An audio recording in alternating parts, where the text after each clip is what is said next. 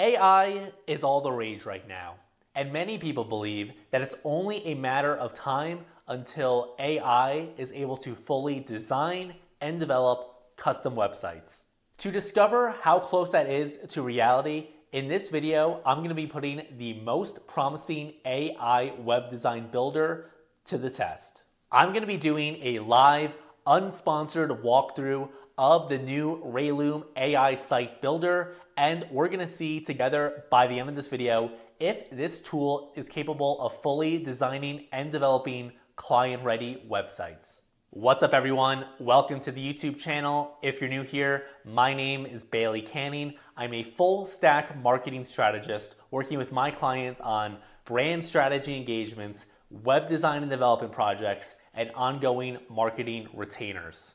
Every week I release new videos showing you what it's like to run a modern marketing consultancy behind the scenes and discuss many of the aforementioned topics that I mentioned. If that all sounds interesting to you and you enjoyed this video, certainly subscribe so you can keep up to date with what I'm doing, and feel free to introduce yourself in the comments. In a second here, I'm going to share my screen and walk you through exactly what the Relume AI site builder looks like. The way I'm approaching this video is a lot different than other videos I've seen here on YouTube that are covering this tool. Number one, there is no fluff here, there's no sponsorship, and I'm going to be telling you exactly what I think and giving you my honest perspective. Maybe it's simply the East Coaster to me, but many of these videos I've seen in this tool just come off as very fake and fluffy, so that is fine to do here on this channel. And while I will be going through the tool and showing you how it works, this is not meant to be a full tutorial on how to use the Relume AI site builder. If you are interested in learning more about Relume, I've made videos in the past going over how the entire component library works, as well as its integration with the client-first system.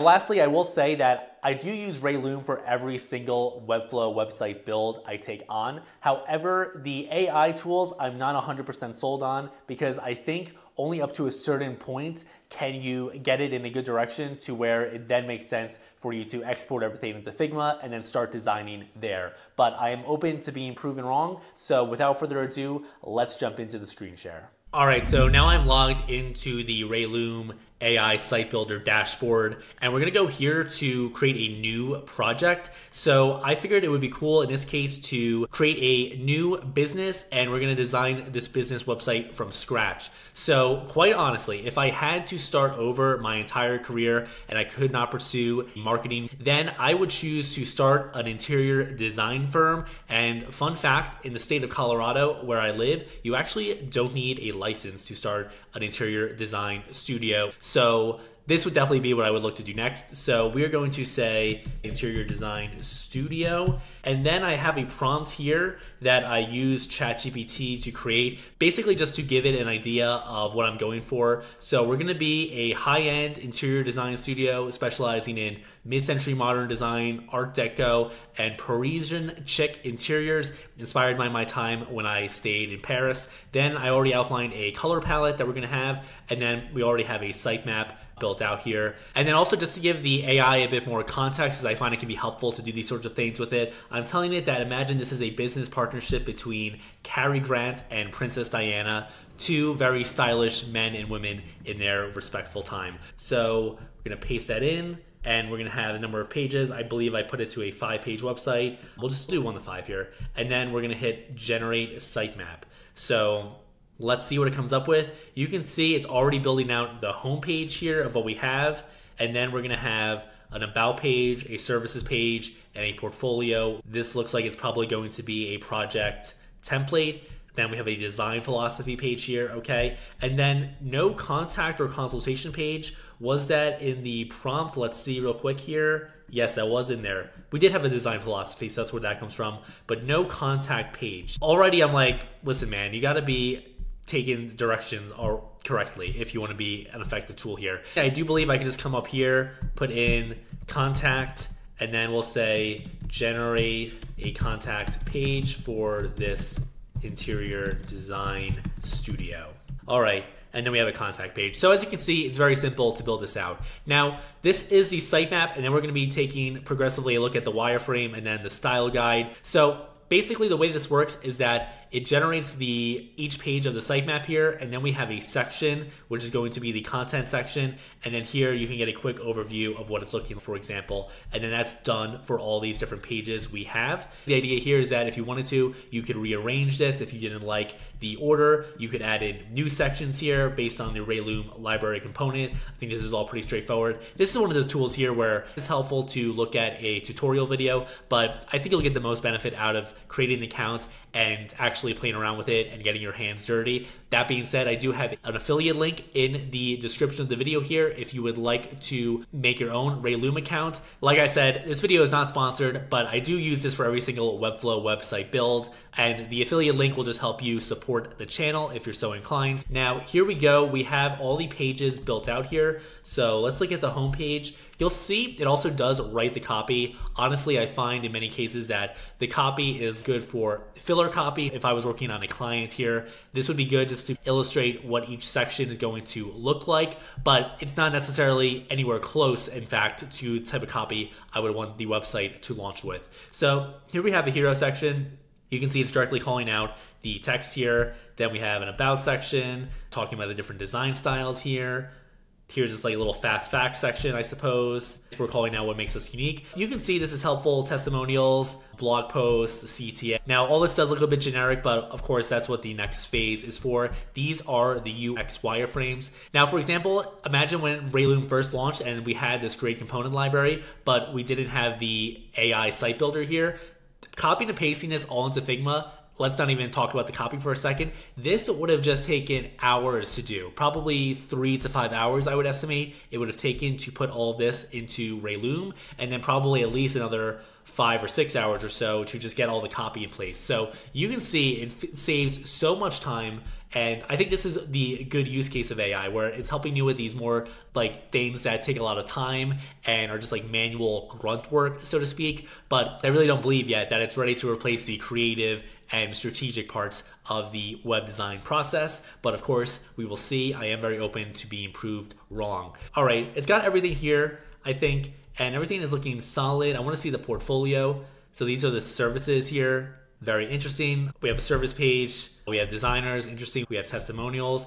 We have pricing plans here, interesting. Real quick, if you're sold on the idea here of building websites with Webflow and Relume, but you don't want to do this all yourself because you've got other things to handle in your business, or maybe you simply just don't have the technical expertise, regardless of the reason, definitely feel free to schedule a free consultation with myself to discuss your company's website. I will take the time to learn all about your company's goals, its current positioning, the pain points in your business, and based on everything you tell me about your company's marketing and sales situation, I will outline a website and digital marketing game plan so your company can begin to generate more leads, grow its revenue, and ultimately sign its ideal clients. If that sounds good to you, there's a link in the description where you can learn more, and without further ado, let's get back to the video. So in this case, because I'm doing this for a video, it's all different, but definitely you're gonna wanna go through the sitemap and make sure you remove things because, for example, if you don't have a team, if you're a solo interior designer, you would want to remove that. So to do that, you would simply just right click and then you have a bunch of other options here. In this case, I'm gonna go delete, and then we should see that reflected on the wireframe. If we go to the about page,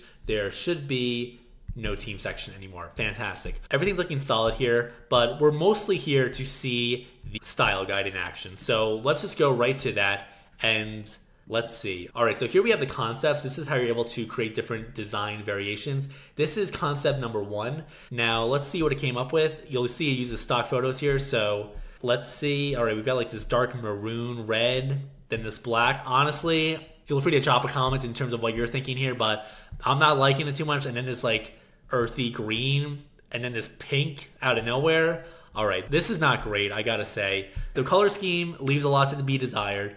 The fonts, I would definitely prefer a serif font here, definitely for the headline, not necessarily the body, just because I think that would be much more elegant and high-end. The color scheme is not great. You can change it section by section here, but yeah, I really don't think this really embodies the Cary Grant Princess Diana. I was thinking much more like neutral colors. I do believe I put that in the prompt here if we look. Of warm neutral, deep jewel tones, soft pastels, and subtle metallics. All right, I can see, but honestly, not really. Now, the thing here is that you're able to change the colors right in here, and it does give you different variations. So this is easy to be customized. So for example, if maybe I wanted to do something like that, we should see that reflected here. You can change the headings here. Let's see, I'm gonna go with something thin like this.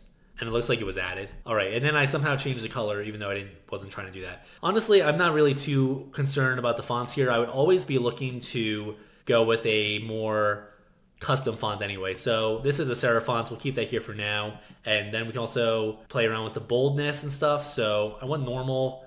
I would like it to be a little bit larger. Again, these are like the minor details you can get right in Figma, but this is being built as a tool where basically you can design everything here and then send these concepts directly to your clients, obviously with the understanding that it's going to be a very V1 type design, but that's what they have. In terms of the buttons here, they give you a lot of different styling options. I think we're gonna wanna go with 0 border radius. This looks fine to me, no shadows or bubbles or things like that. We want something more minimalist, but if you wanted to explore a gradient, you could do that here as well. And then cards and images, we don't want any border radius basically. So I'm gonna say that. And then we'll go with something like this, which I think is a bit more sleek. And then, yeah, we have the fonts in here. So yeah, I'm not crazy about the colors here. And then there is this like light theme as well. There is also a dark and a light theme. I think the light theme is definitely much more in line with Cary Grant and Princess Diana in this fictional scenario were to meet up. I definitely think they would be going towards that, but I think we need a brand new concept here. Looks like it's automatically generating. It's really going with these dark greens here. I really don't know why. Let's see if it goes with a new concept again. The blue I can work with here. I like the surprise me feature. So these are the different colors it's coming with now. See, in this case, especially if I already had a good idea in my head with what to do with this client, I really wouldn't want to be fooling around in this style guide. What I would be doing is simply exporting these UX wireframes here, and then I would finalize the wireframes in Figma with the finished copy. I would probably use Claude AI for that, quite honestly, but I would also use it where we have a lot of project details in the project knowledge base, so it's not going to be writing generic copy. It's going to have a ton of direction and background on the company to be able to provide really good copy. And then from there, of course, I would edit it myself, and then I would probably bring it into Figma to do the UI design here. So far, I'm really not that impressed. Don't hate on me in the comments. If you're impressed, let me know what exactly you're impressed by. I'm impressed by the ideation of getting all this ready, which it's already been able to do. It is in beta, but yeah, I'm not so sure this is something that I'd be wanting to send to a client yet. So let's see what concepts we have here. So I really don't like this at all, quite honestly. Let's see if we can do like a blue, and then we'll go like a light blue. Okay, I can work with that. And then maybe a gold, something like that. And then how do I get this to be? So then here I would go, all right, we're gonna go with the light face. All right, the interface is a little confusing. I think we can say that for sure. All right, we're gonna go with this lights here. All right, now I copied it. I guess I pasted there. All right. Honestly, I'm not too crazy about this. I do want the serif fonts. Unfortunately, that didn't copy over. I'm having a hard time getting the fonts to actually apply to the design. I'm not exactly sure what is here. You would think just by clicking on it, I would be able to find one, but all I have is the option to add it to my liked, and then I can preview it. But then once I exit out of the preview, then it goes back to the font it was. Somehow the other videos I've watched on this, they got better results. This one I'm not too crazy about, but you can see basically you have the options here to change the colors and then all of this. Then you also can finally export this to Figma directly. So you could export these designs into Figma. Maybe in your workflow, you think this would actually be faster than instead of exporting these UX wireframes into Figma, maybe instead you would want to style things up a bit here before doing so. I could perhaps see that for some workflows, although I'm not really sure how much time you're necessarily saving, especially if you do need to customize things. If you're working for a client, I don't think this is going to cut it. One thing that's cool here is that you can provide different pitch concepts here, and then you can send this to your client in like a private link. So if we take a look at what this looks like, first of all, you can name the concepts and then add descriptions, but if you did want to send this to your clients here, this is what it would look like. So they would be able to see the different concepts, and then they would be able to preview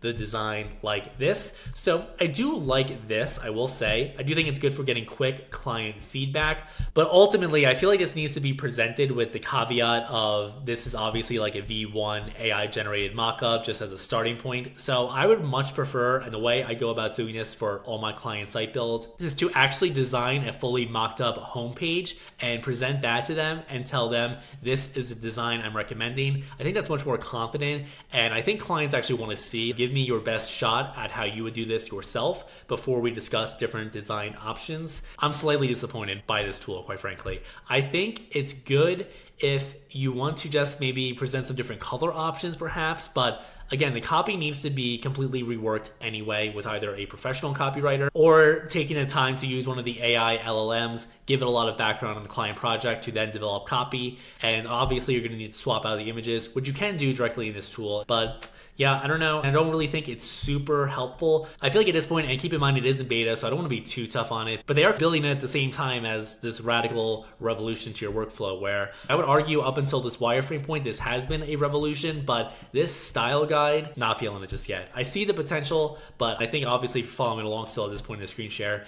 you can see that you're going to need to bring this into Figma and do all your design work there, and you're certainly going to need to develop it from there. Honestly, not too big on this. I would say actually, I think at this point, a better use case of AI would be to, and let me know if there's already services like this out there, but I think something that can actually take your fully mocked up Figma wireframes and then directly import that into Webflow. I know there is the Figma to Webflow plugin. It seems to have pretty mixed reviews, doesn't seem to be too great, but something that could do that with clean code, developed exactly the way you want, could shave half the time off development. So I think that would be a better use case for people to be looking to create AI products in the web design and development space rather than trying to do the design here, but that's just my opinion. I don't know about you, but I'm a bit disappointed there with that screen share, I'm not gonna lie. Good news, however, is that I think us web designers and developers definitely have a couple extra years than I was anticipating before going through that demo. So I understand it's just in beta, but I thought it would be a bit more advanced. Let me know what you think in the comments. Overall, I can see the vision, I can see the potential, but it's just not there yet. And that Relume tool, I think, is still the best AI website builder because I know there's several other tools out there on the market that promise to generate an entire website based on a single prompt. And from what I understand with those tools, they don't give you a lot of granular control the way Relume does in the site building process. So because of that, I'm very skeptical that any other tool is going to be better than Relume. The component library is fantastic, don't get me wrong, it's completely changed the way I build websites. Ultimately, this is a much broader conversation, but I see the potential for AI to dramatically impact the economy, but quite honestly, ChatGPT is like 2.5 years old, and still AI does not have a killer app. It's not entirely clear to me that it is going to revolutionize the workforce and the economy the way the biggest AI proponents say it will. I'm not saying it won't, but certainly, for example, if you are a fan of The Verge, that media technology outlet, they have been saying this for a very long time, where it seems that AI is a very cool piece of tech, but companies still don't exactly know what to do with it other than summarize your notifications and draft a very generic email and make some funny images. So we're still yet to see that killer AI app. I'm not saying it's not going to happen, but generally the way technology works is that it just doesn't pan out the way people think, and it almost certainly doesn't pan out in the time frame people think. And I do think the tech industry has a slight credibility problem just due to the fact that they were hyping cryptocurrency for the longest time, and while I do believe in cryptocurrency, I believe in about 5 of the coins, maybe, not 5,000 of them. So they're coming off of that cryptocurrency bubble in 2022, and now we're in the AI hype cycle bubble, and they still got a lot to prove, quite frankly. So I would be very skeptical going forward. I think this demo showed that AI is just not where it is, quite honestly. So yeah, I think all of us knowledge workers have a good amount more time left than we think. So enjoy it while you can, I suppose. Otherwise, I hope you enjoyed this video. Again, if you have a Webflow website build you're considering, definitely feel free to hit me up. Info in the description if you'd like to do. Otherwise, feel free to use my link to play around with Relume and let me know if you have a better experience using the AI site builder. Wouldn't surprise me in a year from now I revisit this and it's way better. But at this point, I would say it's a bit more of a gimmick tool to show your colleagues or coworkers what it can do versus actually delivering for a real life client. But let me know if you disagree in the comments. Always welcome some respectful debate. I will see you in the next one. Thank you for watching. Take it easy. Bye.